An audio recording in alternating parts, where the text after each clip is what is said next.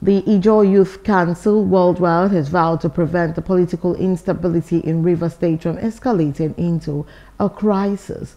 The council issued a communique following a peace and security summit in the Niger Delta, urging politicians to halt the crisis.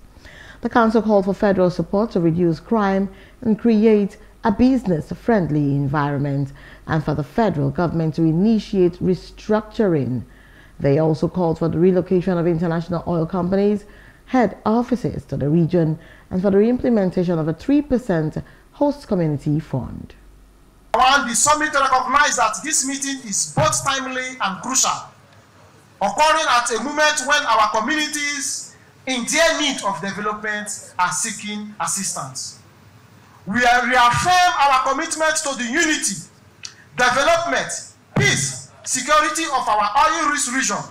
If the federal government and state government cannot provide development, we pledge to achieve it ourselves through unity and dedication to the well-being of our people. The various youth groups have resolved to collaborate and closely monitor our development efforts. We uphold the belief that unity is strength. On the political stability in Rivers State, we urge the politicians causing political turbulence in the state to shield their sword.